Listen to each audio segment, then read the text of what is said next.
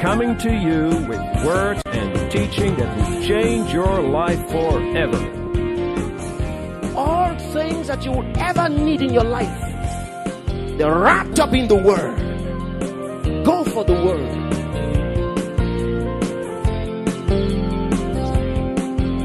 You need to understand these things.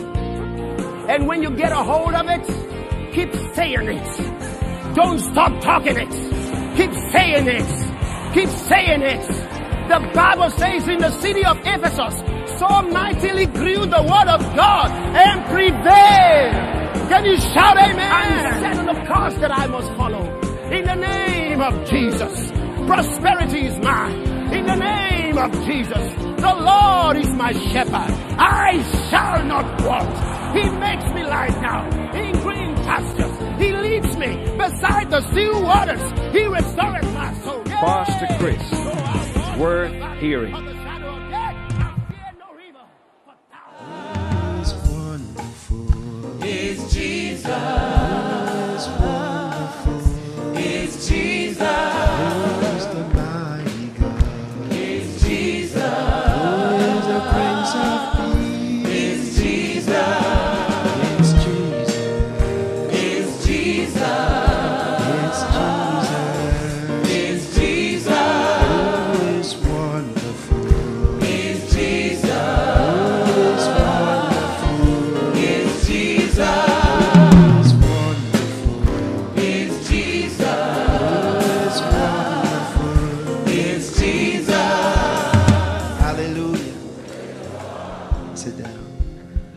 Do you like getting excited about Jesus?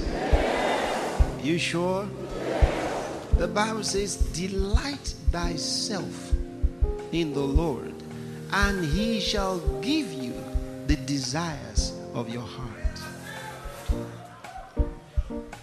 That means get excited about him. See, people who are always excited about God always have supernatural things happening in their lives.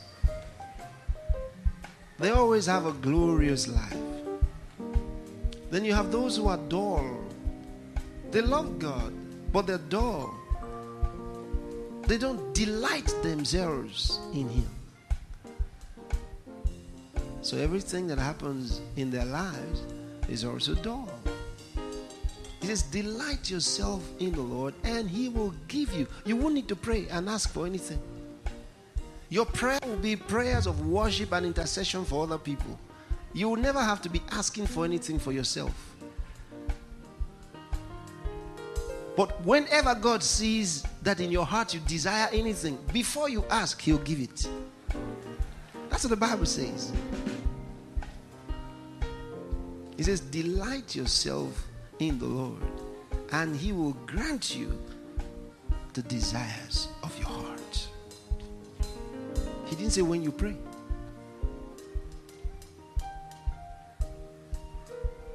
Hallelujah. Are you ready for something? All right. Let's quickly look at a few things. We're talking about the fight of faith, right? It says, fight the good fight of faith. And I told you what the fight of faith is. Now, I think in the second service, I didn't get to ask me to write this thing down, but you write it down. Our faith life is living in the reality of the words, the word of God, of the words, declarations about us. Living in the reality of the words, declarations about us. It is living the life of the heavenly city now.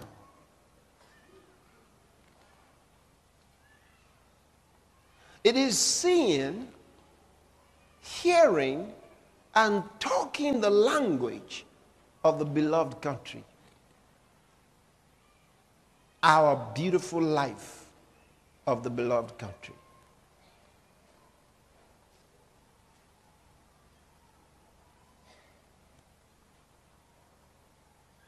I come from the city of the living God.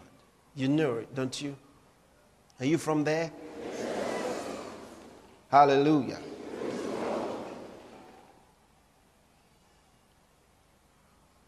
I want us to look at some things. We're talking about the fight of faith. Hallelujah. Oh, thank you, Lord Jesus. Just because a man seems successful doesn't mean he will always be successful. Bad things happen to good people. The question is why? A lot of bad things happen to good people. And they say, why? Why should bad things happen to good people? Because good people think that just because they're good, everything should be all right. But this is a bad world. So, you see, faithful Christians particularly have a lot of problems. Faithful Christians, good Christians, they face a lot of problems and they wonder why. Because they have refused, many of them, not all of them, many of them have refused to acknowledge the fact that they are engaged in a warfare. They say, Jesus has done it for me. Yes, he has done it for you, but he told you to fight the fight of faith. He didn't say fight the devil. We are not fighting the devil. He is being defeated. He said fight the good fight. He calls it a good fight. A good fight. The good fight of faith.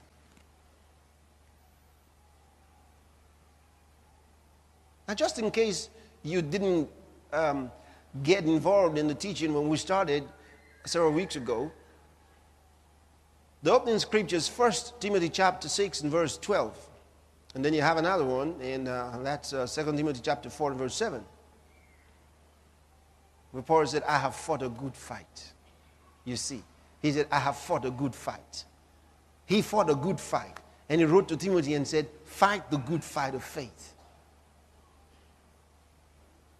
He told us in 2 Corinthians 10 chapter, when we read from the 3rd verse, he says, the weapons of our warfare are not carnal, but they are mighty through God to the pulling down of strongholds. What are strongholds? Somebody says, Satan has built a lot of strongholds in that place. What do you mean by strongholds? The teaching of the scripture regarding strongholds has to do with ideas, thoughts, principles, theories of this world that have been established or constructed against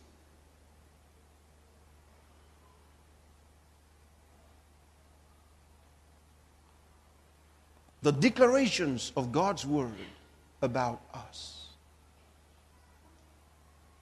And sometimes they have been such ideas that have created a mindset in certain people or in certain societies.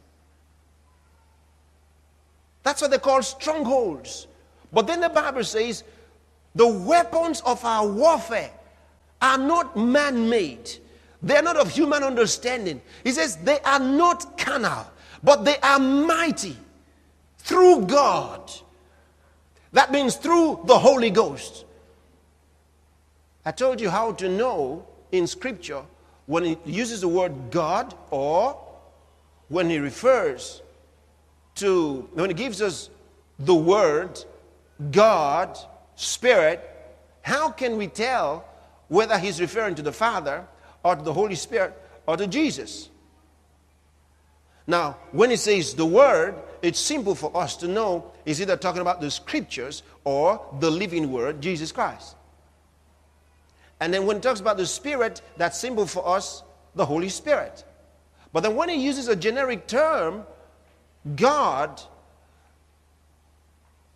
does that particular word apply to the Father, to the Son, to the Holy Spirit, we can tell by the context. And I explained to you how you can tell. Now this one, for example, it says, they're mighty through God. It's not through the Father. Why? Because he's dealing with something that we ought to operate in the earth. So he's not talking about through God the Father or through God the Son, Jesus. He means through the Holy Spirit, meaning that we are in charge of such operation because the Holy Spirit is no longer in heaven, he's here in the earth. He says they are mighty through the Holy Spirit.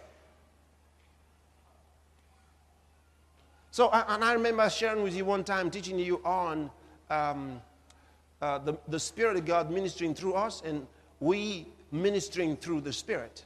You remember that? They are mighty through God, through the Holy Spirit, to the pulling down of strongholds, casting down imaginations. Imaginations. Sometimes there are imaginations that are against the Word of God in our lives. He says we can use the Word of God to tear them down. Sometimes you are haunted by imaginations, terrible imaginations. Here it is, you want to travel, you keep seeing yourself in an accident. Every time you close your eyes, you see yourself in an accident. You wake up in the hospital, oh God, oh God, oh God. He says the weapons of our warfare are mighty through the Holy Ghost.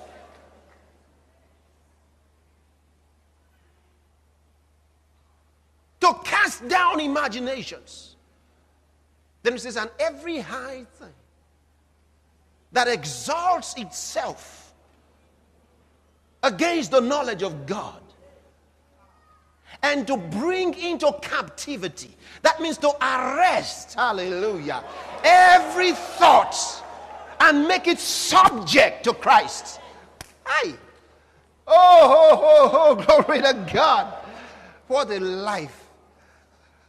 Look, you ought to be victorious every day. You should be on top every day.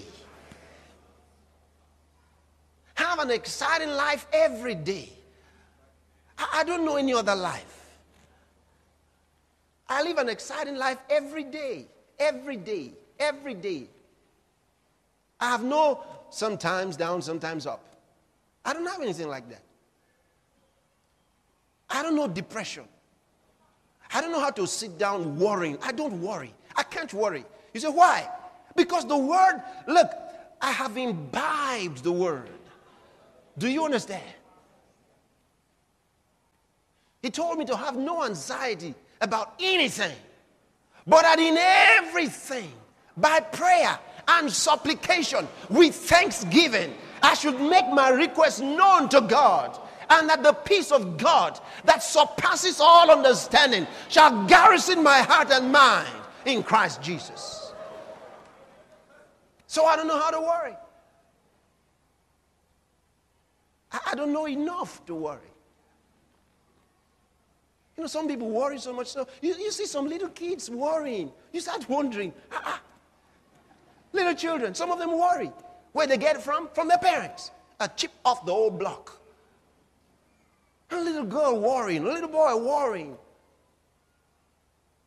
They look older than they really are. Because daddy always worries. Mommy always worries. So they too, they feel unnatural if they don't worry. Everybody comes to the house worrying. Say this with me, I refuse to worry. The Bible says, count it all joy when you go through diverse tests. Count it all joy.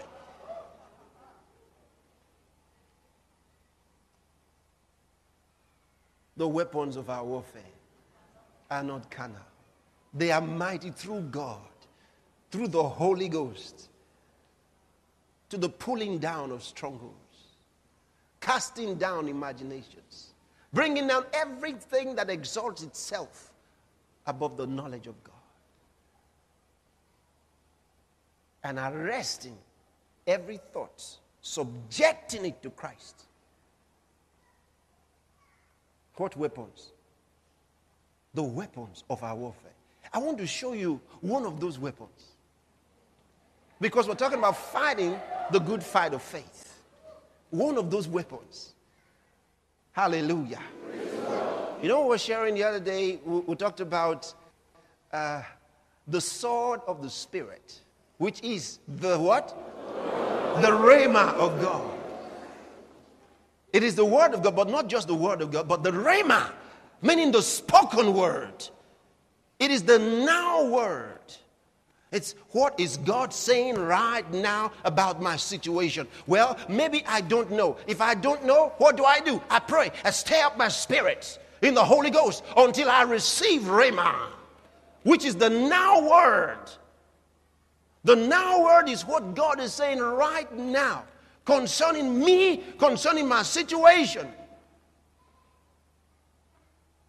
So he says, take the sword of the Spirit, which is the rhema of God.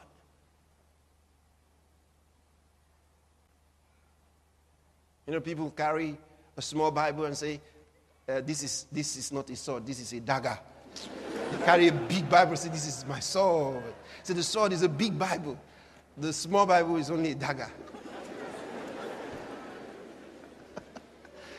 Nepio's revelation. That's talking about the logos of God. But you see here, he says, take the sword of the Spirit. Where? In your mouth. The sword of the Spirit. I told you all that kind of prayer people pray and they say, in the name of Jesus, Satan, I give it to you. In Jesus' name. It's not in your hand. The sword is in your mouth.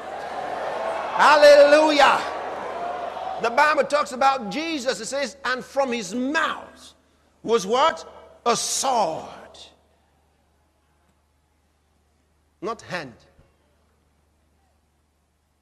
Because it is the rhema of God. It is the word of God. Hallelujah. And you remember another thing we talked about? The shield of faith. He says, above all.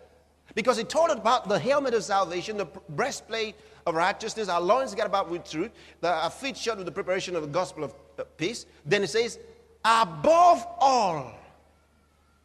Taking what? The shield of faith. He says, with which ye shall be able to quench.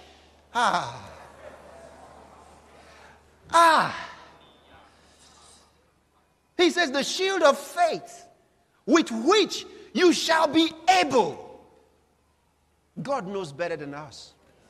He told us, he says, with your shield of faith, you shall be able. He didn't say you will pray and I will help you. He said you will have the ability, the inherent ability to quench, to put out, to neutralize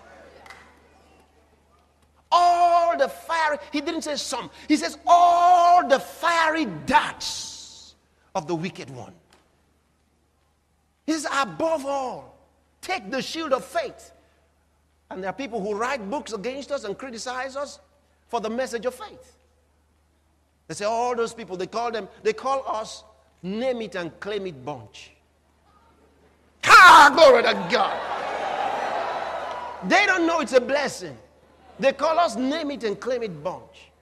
You know what that means? They say we think that if we just name it and claim it, it's ours. But that's exactly what the Bible says. So they laugh at us like that. But while they're laughing, they're drowning. And they're laughing us to the top. While they're calling us name it and claim it bunch, they're suffering. And they don't know how bad their case is.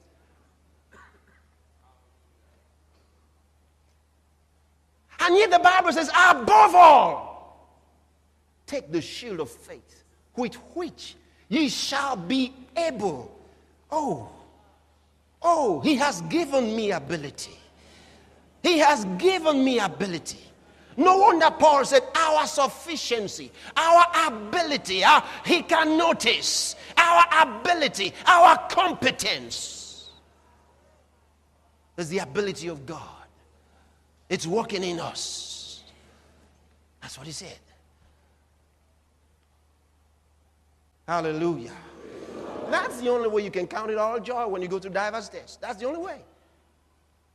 When your ability is the ability of God.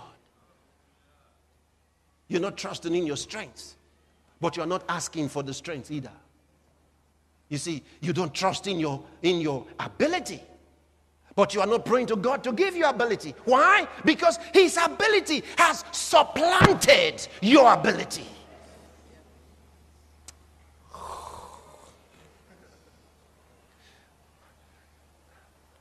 These are not things we're trying to get for ourselves. They're the things already written about us. Hallelujah.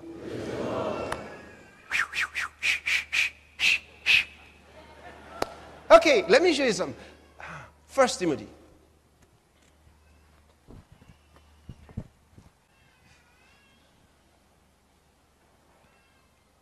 Ha ha, glory to God. Woo-hoo. Ah. Hey. Ha ha ha.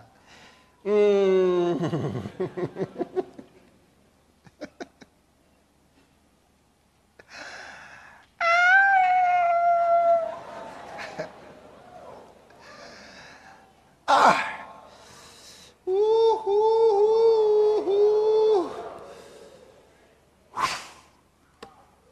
1 Timothy chapter 1, and I want to read to you in verse 18. Now, Paul's writing to Timothy, he says, "This charge I commit unto thee, son Timothy, according to the prophecies which went before on thee, that thou by them, by the prophecies, mightest war a good warfare." Let me read it to you from the Good News Bible. The Good News Bible. It says, "Timothy, my child, I entrust to you this command, which is in accordance with the words of prophecy spoken in the past about you.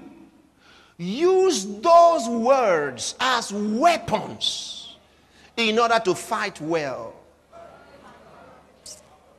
He says, use those words of prophecy. He says, use them as weapons in order to fight well.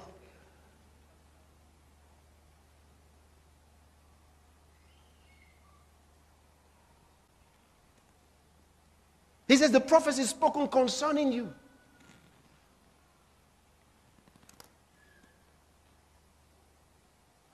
Do you know anything that has been said about you?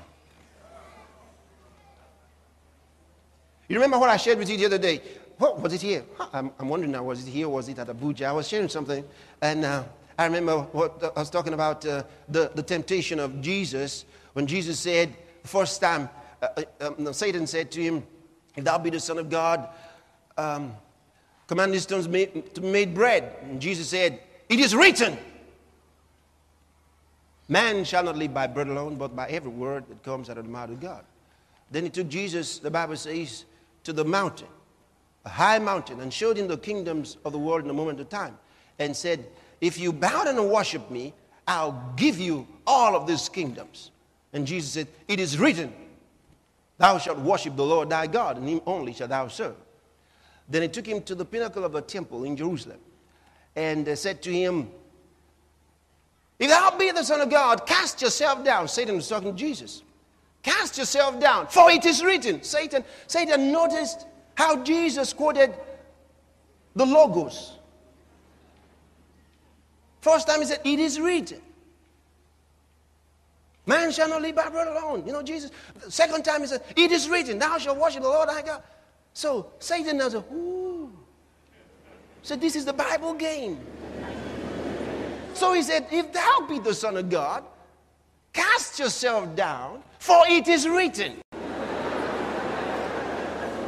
he shall give his angels charge over thee, and they shall keep thee, lest thou dash thy foot against a stone." Ooh. So what did Jesus do? Jesus stopped quoting Logos and gave him Rhema. Jesus said, it is said. Thou shalt not tempt the Lord thy God.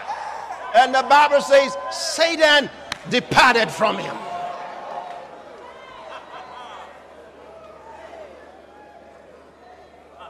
As long as you are quoting Logos, Satan can play the game with you until you take your sword of the Spirit, which is the Rhema. Oh, hallelujah. Rhema. That is what God has said about you.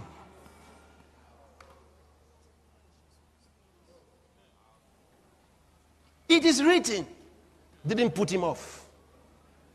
It is written until Satan joined and said, it is also written.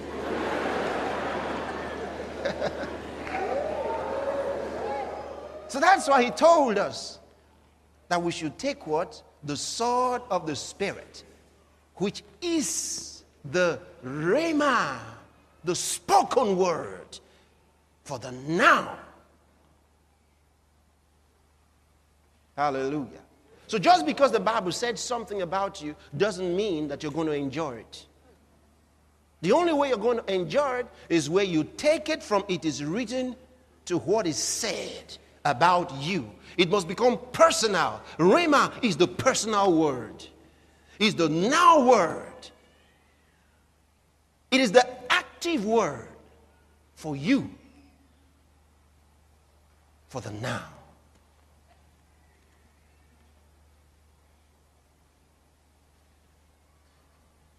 That's why it said by them, says, remember those prophecies spoken about you. Those prophecies were written about Timothy. They were spoken about Timothy. They were not for everybody. Sometimes God speaks to you in prophecy and he says, lo, I am with you. That is different from it is written, lo, I am with you. Because right now it is Rhema. It is coming from the Spirit now. It is the now word for you right now. So I am with you. No matter how small that prophecy is, it is powerful. I am with you. God is with me. That moment, that is the word for you. It is a personal word to you. God has said, I am with you. Therefore, no weapon fashioned against me shall prosper. So you take that. He says that by them thou mightest war a good warfare. We read it in Good News Bible. It says use them as weapons so that you will fight well. So whether you know it or not, you are in a fight. In the realm of the Spirit, you are in a fight. You are either fighting well or losing in the fight of faith. I don't understand. My faith is weak. I just wish somebody would just do something about it. I hope somebody is praying for me somewhere. I just believe that God has a way of doing these things. Somebody that doesn't know you just praying for you. For somewhere. You are deceiving yourself. I don't know. I just believe somebody is praying for me. Someone must be praying for me somewhere. Because if not God. Better wake up and fight the good fight. Bible didn't say pray that somebody will be fighting the good fight for you. Fight the good fight of faith. Hallelujah. Are you in the fight? Yes. Well, you already conscripted for it, whether or not you like it. It's a good fight. Didn't you read it? Fight the good fight. It's a good fight. We all ought to be involved in it. It's a good fight. Hallelujah. You ready for the next one? Okay. Turn to the book of James.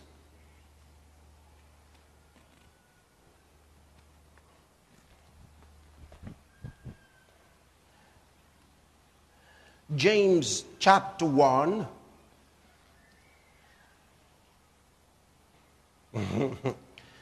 You know, we used to sing one song those years. I still love the song, but you see, it's got to have meaning with it. It says, Hallelujah. I have Lord Jesus in my heart. Hallelujah. My heart is full of joy. Hallelujah. I have Lord Jesus in my heart. Hallelujah. My heart is full of joy. Some people have another version. Hallelujah. I have Lord Jesus Christ in my heart. Hallelujah. My heart is full of joy.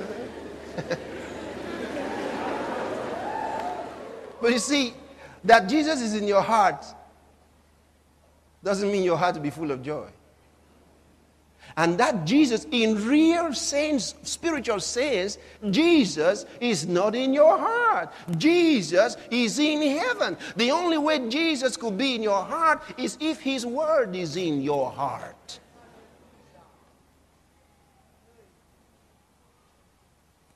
So you see them crying and sad.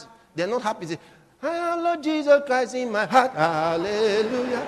My heart is full of joy. I'm happy. Hallelujah.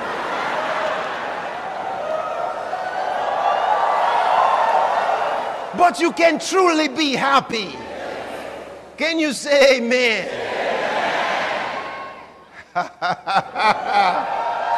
Glory to God. All right, James chapter 1, I want to read to you verse 26. If any man among you seem to be religious, and bridleth not his tongue, but deceiveth his own heart, this man's religion is vain. Kai.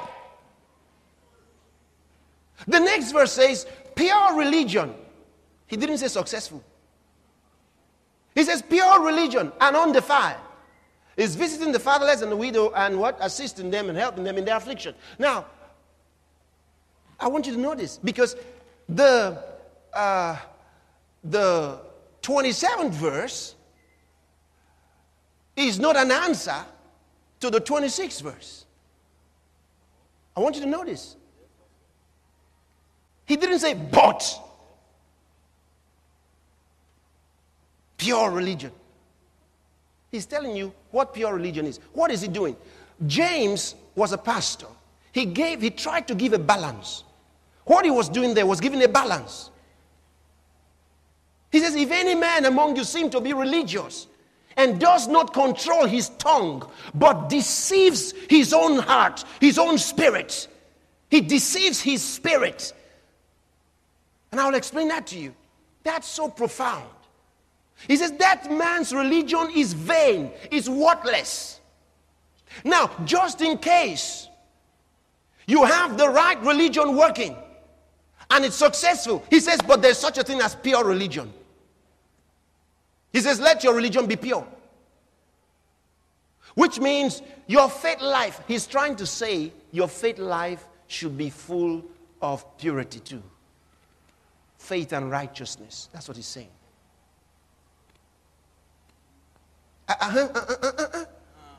You get it?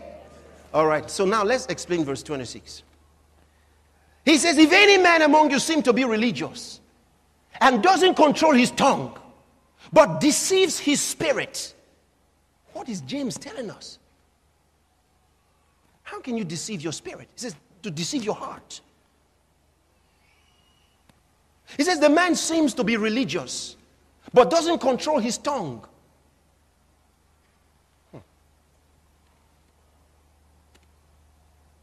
Have you seen somebody that seems religious?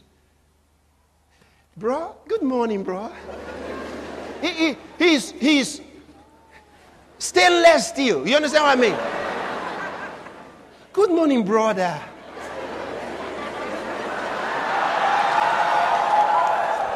In fact, Hadley will dress like this. Good morning, brother. Sis, how are you? The Lord is wonderful. He seems to be religious. Amazing grace, how sweet the sound that saved a wretch like me. Oh, Jesus. He seems religious. Good morning, brother. No. He seems religious. seems religious.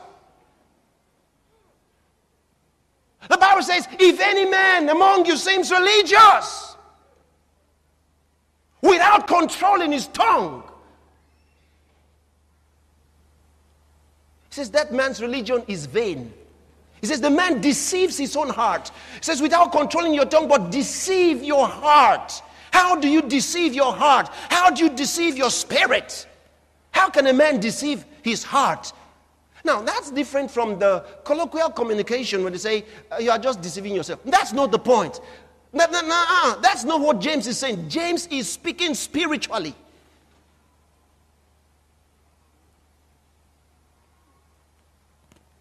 To deceive your spirit. Oh, God. To deceive your spirit means to make your spirit believe a lie.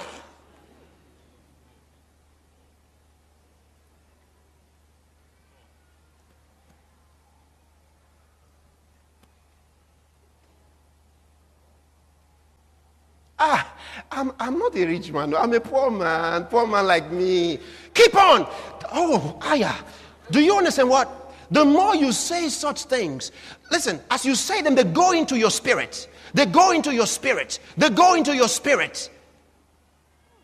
The Bible says the kingdom of God is as if a man, St. Mark's Gospel chapter 4, when you read from the 26th verse, it says, it's as if a man took seed and sowed them in the ground. And the man went and slept night and day. He says, and that thing sprouted, grew up, and produced. He says, and the man didn't know how.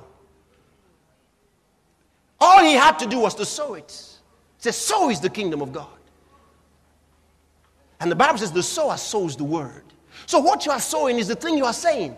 And the Bible says the heart of man is the ground that receives the seed.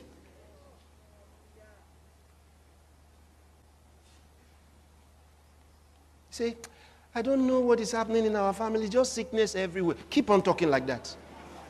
We are talking about the fight of faith. And here you are, talking like a mouse. You think like you can say what you like and get away with it. You are joking. You are deceiving your heart, deceiving your spirit, making your spirit believe a lie.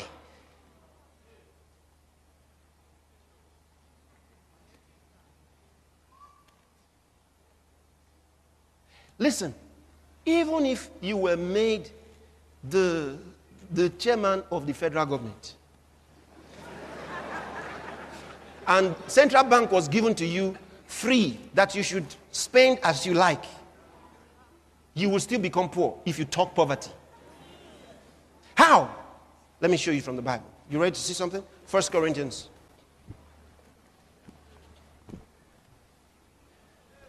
1 Corinthians chapter 2. I want to read to you from verse 9. You ready? But as it is written, I had not seen, nor ear heard, neither have entered into the heart of man the things which God had prepared for them that love him. He says, God has prepared great things, wonderful things, beyond human imagination for those who love him. Okay? But, look at verse 10. But God hath revealed them unto us by his Spirit. In other words, the Spirit of God has revealed those things which God has prepared for them that love him. He has revealed them. Watch this. But God had revealed them unto us by his Spirit. For the Spirit searcheth all things, yea, the deep things of God. The Spirit searches all things. The Spirit searches the deep things of God. Like a scanner. You know what? The Spirit searches, is scanning through all the deep things of God, all the important, serious things, the profoundest things of the spirit realm. He says the Spirit searches. That's scanning. You know how to use a scanner? Like, okay, all of you can identify with a mobile phone. And you turn on your mobile phone and you're searching for signals. All right? Scanning for signals. So the Spirit of God, he says, searches the deep things of God. Watch.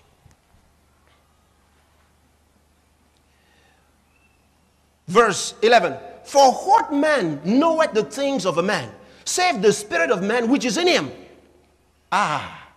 Even so the things of God knoweth no man, but the Spirit of God.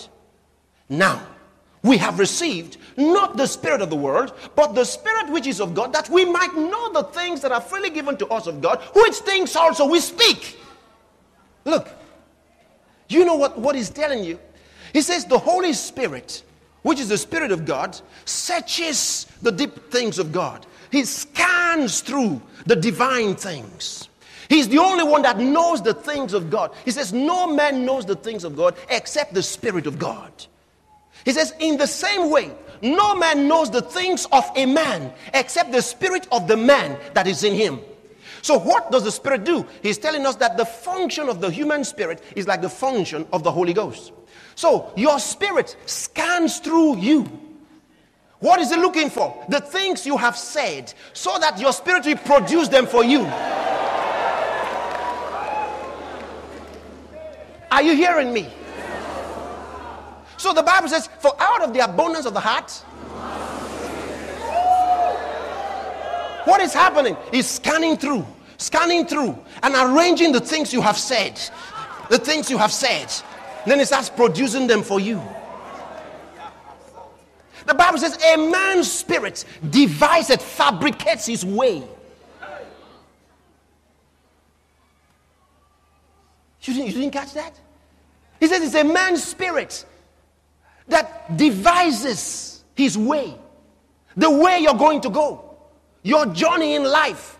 He says it's your spirit that's going to fabricate it. It's going to arrange it.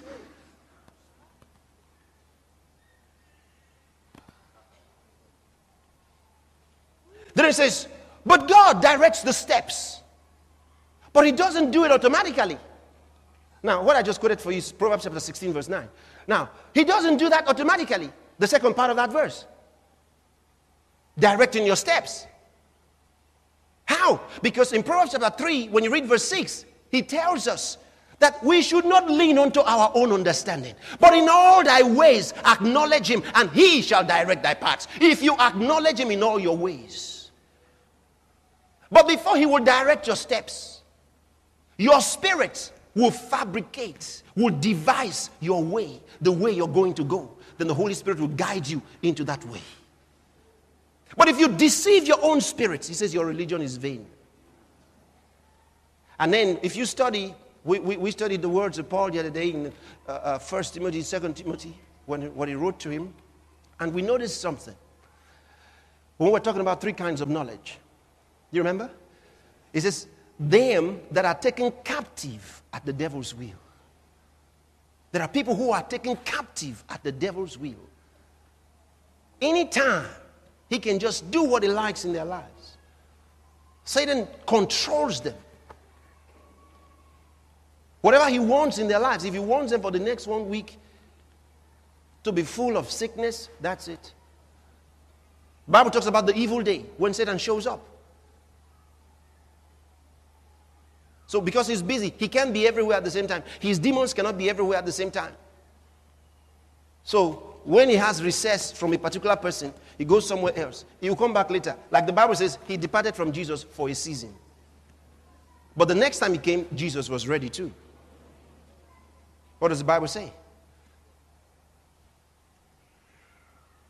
says, be strong in the Lord and in the power of his might. Put on the whole armor of God, that ye may be able to withstand in the evil day. In the evil day, because that evil day will come. That evil day is when the evil one shows up at your door and strikes, crash. You say, oh, what is it? They tell you, you were born with something, something, something. You are now 39 years old. This thing they said you were born with has not worried you until now. What are you going to do? The evil day has caught you unprepared. From then on till you are 65, this sickness has now taken over your life. Now you are 65. They said the thing started when you were 39. But you were born with it.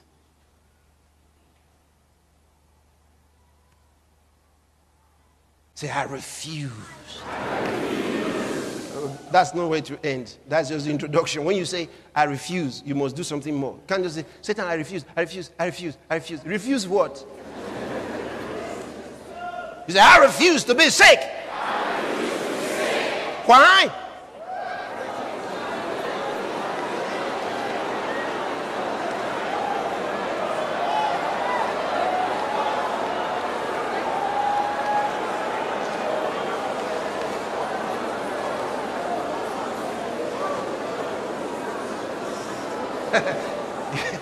Can I tell you something?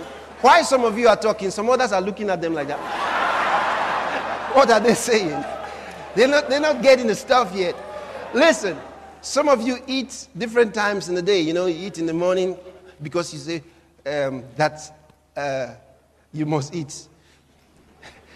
Because Jesus didn't say man shall not live by bread at all. All right? Okay. Shall not live by bread alone. So you eat.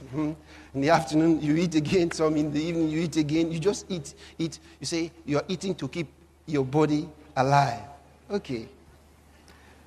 Let me tell you, it is more important that you feed on the Word of God. How do you feed on the Word of God? When you study the Word and meditate on the Word, what is meditation? There are 3 levels of meditation. The first level of meditation, and you ought to have the 3 of them. They're too important. The first level of meditation is when you quietly ponder over what you have studied, or what you're reading, or the Word of God that has inspired you. You are quietly pondering over it, thinking through it. All right? That's meditation. You just silently set your mind on it, think through it, you let it fill your thoughts for the moment. The second level of meditation is when you begin to mutter. The first one is like you're musing over it. The second one is like you're muttering. So now you're talking it under your voice. You just see, you're talking, but nobody's hearing you. That's the second level of meditation. Your lips are moving. You're using your lips. So you talk, but you're not disturbing anybody. You're just talking under your voice. Then there is the third level of meditation. The third level of meditation is when you are talking out loud for the purpose of drowning other thoughts in your consciousness. This time, what you're trying to do is letting those words, those thoughts, those things you've meditated upon, that you've taken into your spirit, you're letting them overrule your mind. So now you're going to talk out loud. And I suggest that when you want to do that, you shut your doors. Keep everybody's ears out. Or get in your car. I remember when I was much younger, I'll get in the car because there was no other place that was convenient. I'll get into my dad's car. In fact, I remember one day my uncle beat me in the night because he saw me in the car. He said I wanted to drive out. I said, I don't want to drive out. But he was just angry with me. The gates were locked. I said, I was sitting at the back seat. He saw me and he still beat me. How could I drive the car from the back seat? But see, that was, Satan's way of trying to attack me at the time. There was no place to pray. Sometimes I needed to pray out loud. See, sometimes you need to talk loud. And you can't blame other people for feeling disturbed by your prayer. So you got to look for somewhere where you can shout the way you want to. So I'll get in the car like that and roll the glasses up and shout and pray and shout my mind down and talk my spirit up. Those were years ago. It's important. Sometimes you don't know where to go. Go into the bathroom, the toilet. Stay in there and be talking. Because that's the only place somebody will say, oh, sorry, they won't call you out. Everywhere else they may call you. So sometimes, I used to do that. I'll get in the bathroom or in the toilet and shut the door. And they're looking for me. Oh, the door is looking at this. I'm talking. You know what I was doing? I was arranging my future. That's what I was doing. When I was 14 years old, 15 years old, Hallelujah. So I've done that through the years. I've learned how to get a quiet place. See, these 3 levels of meditation are so important. Look, if you keep doing how you've been doing, and you're expecting a different result from the result you've been getting, you're deceiving yourself. Because you're not going to get a different result. In fact, that's one of the definitions of madness. Doing the same thing over and over again and expecting a different result. That's not going to work. You're going to have to change things.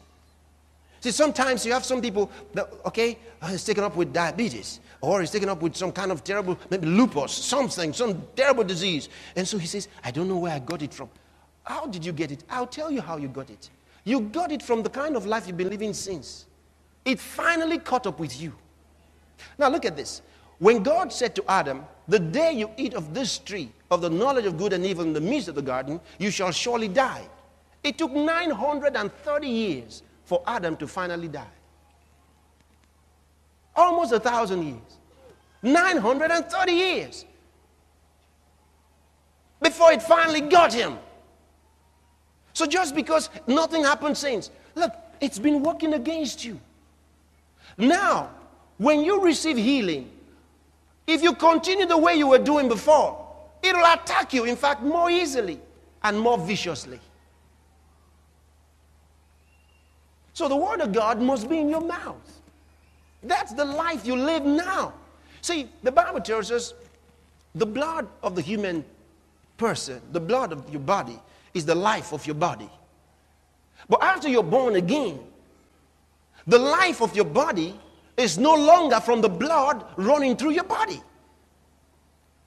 Look, a Christian is not an ordinary person. Every human being has his life, the physical life of his body coming from his blood. But when you're born again, it's no longer your blood that gives you life. The Bible says, if the spirit of him that raised up Jesus from the dead lives in you, he that raised up Christ from the dead shall also give life to your mortal body. So it's the Spirit of God that has taken over. Why? You remember when Jesus died, his blood gushed out completely. The Bible says a Roman soldier thrust the spear through his side and his heart ruptured. Okay? So all the blood drained out. And in the realm of the Spirit, we are told that that was the sacrifice for our sins. That his blood was presented to God. So he was buried without blood in his body. Because the heart ruptured. And so all the blood went out. All the blood in his body ran out. His body was buried without blood. So it's not like maybe the blood coagulated. No, it all drained out. His blood completely drained out. Then he was buried. When God raised him from the dead, the Bible says he was raised to life by the Spirit and lives by the Spirit. Now, that life that he lives by the Spirit is what has been granted us. Hallelujah. So if any man is in Christ, he's a new creation that lives by the Spirit. That's the reason he said, if they shall drink any deadly thing, it shall not hurt them. That means they cannot be poisoned. Because you see, when you're poisoned, it goes through your blood system. But now because you don't live by the blood system, it's impossible for you to be poisoned. That's why you have to know it. See, these things function through knowledge. It says, grace and peace be multiplied unto you through the knowledge of God and of Jesus our Lord. He says, his divine power hath given us all things that pertain to life and godliness through the epignosis of him, the knowledge of him that has called us to glory and virtue. Your knowledge of the Spirit, your knowledge of the Scripture, your knowledge of these realities is what activates them in your life. It says, through knowledge shall the just be delivered into their inheritance.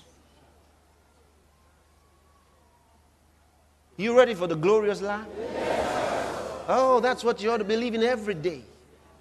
Every day. Refuse the down life, the life of defeat and poverty.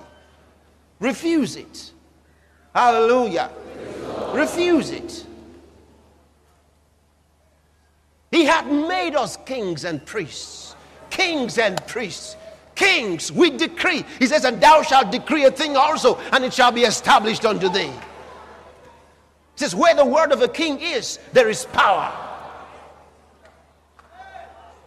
So you speak like a king, you pray like a priest. Hallelujah. Oh, glory to God. Because you have heard the word of God, life has come to your family. Can you say amen? You are a blesser of people. That's what God raised you for. He raised you for this hour, for this time, for this generation. Hallelujah. You are a child of destiny. You were brought to this world for a purpose. And you have started. You are on your way. Can you shout amen, somebody? Hallelujah. I said hallelujah. Oh, glory to God. You are in connection with deity. Say amen. Glory to God. Songlediga bahasto prato shalamai. Ligrodosko pratolanhanda. Oh, glory to God. Hallelujah. Siboronde grosha bahaya. Oh, hallelujah, hallelujah. Doske prondele manda gusa pratulaho. Sevra nella magisto. Oh, glory to God. Hallelujah. Siboronde grosha bahaya. Oh, hallelujah, hallelujah. When you are faced with situations that challenge your faith in the Word of God, there is one key thing you must do. You must fight. It's not a fight with gloves or F-16s, but it's a good fight of faith. Join Pastor Chris in this enlightening teaching series as he victoriously takes you through the steps on how to fight the good fight. So fight. Unleash your faith. That's all it takes, brother. That's all. You say, I'm a child of God and I'm going to live the victorious life that Jesus has given to me. Hey.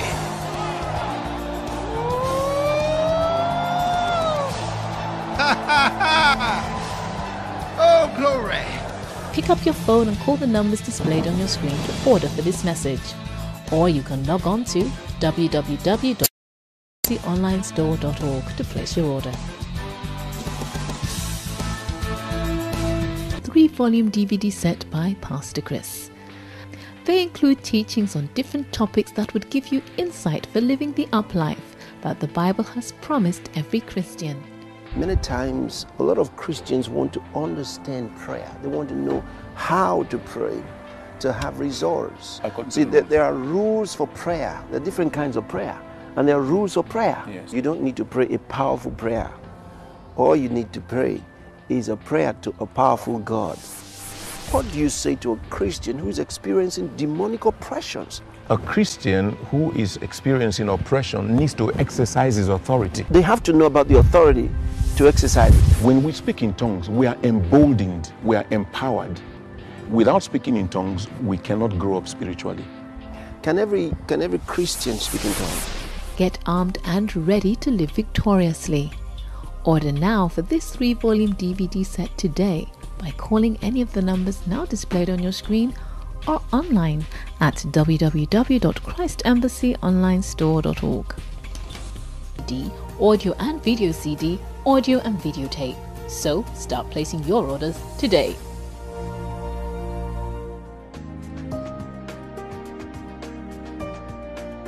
So this time, 3 kinds of wisdom. The reason for failure in life is the lack of wisdom. Why did God deposit all the treasures of wisdom and knowledge in Jesus? Why? Because of us. God's righteous ones are supposed to have a mindset. The mindset of a victor. The mindset of one who is more than a conqueror. A mindset of a success. This is the kind of wisdom that He wants to take you to. Maybe you haven't gotten it yet. The Bible says in Proverbs chapter 8 and verse 11, "For the value of wisdom is far above rubies. Nothing can be compared to it." Join Pastor Chris in this teaching series as he takes you through 3 kinds of wisdom that would surely keep you ahead always. Order for your copies today.